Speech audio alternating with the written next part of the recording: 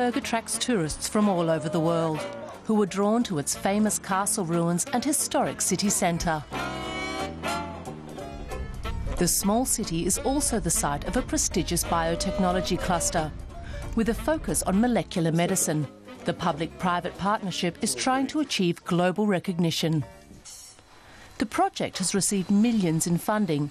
So what exactly is a cluster anyway? We use the same strict definition the Americans do. All the businesses and institutions in a specific research area within a geographic radius of 30 kilometers. In our cluster, the topic is personalized medicine and cancer.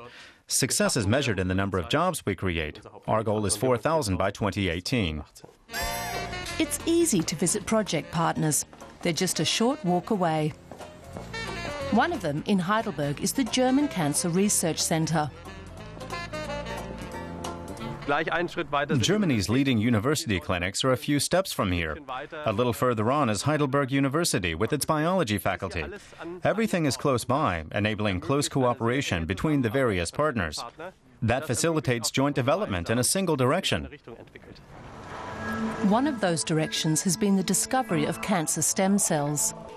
Researchers believe these cells control the outbreak of carcinomas, meaning they could be targeted by new therapies.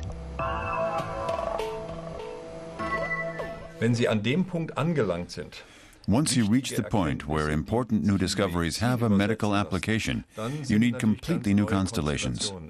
Cancer researchers have to work much more closely with the medical field. And there also has to be cooperation with the industry for the technical application itself. More than 60 biotech companies have set up shop here and are now benefiting from the cluster's advantages.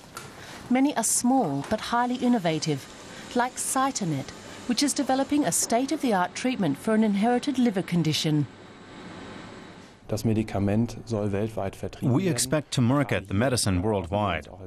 And we here at CYTONET hope the cluster setup will also help us make connections at high levels, including the political level, which proved to be useful for a small company like ours. In December last year, the BioRN-Academy was launched in nearby Mannheim. The founder's goal is to make sure Heidelberg's booming life sciences sector has enough young talent to draw on. Various players from business, universities, and private education providers are working together to analyze the market here. And they will jointly develop specialized programs to meet our needs.